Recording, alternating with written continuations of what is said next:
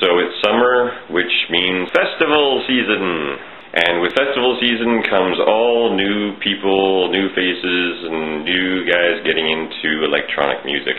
What I see all the time, and what kind of ekes me a little bit, is when people always call electronic music EDM. EDM does not explain the whole genre.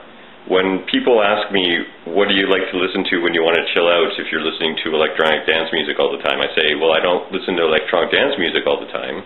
I like to listen to chill out or hip-hop or trip-hop, which are all electronic music genres but are not electronic dance music genres.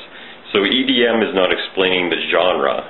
It is explaining the feeling or the amount of energy involved in the music. And when I first got into it, it was never called EDM, it was called electronic music. I met a few guys from Toronto, and somebody referred to EDM, and the guy from Toronto says, what is EDM? And we said, well, that's what people use to explain electronic music. What do you call it in Toronto? They said, we call it electronic music, which is what it's been called ever since the beginning of playing a keyboard. So, for example, EDM is explaining jungle, drum and bass, trance, house, anything like that. Anything that you can really dance to. There's different varieties of electronic genre. There's even Nintendo core. Nintendo core is considered electronic genre.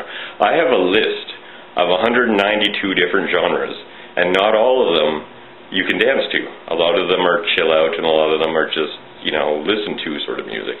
Anyway, that's all I got to say about EDM for now. Thanks for watching.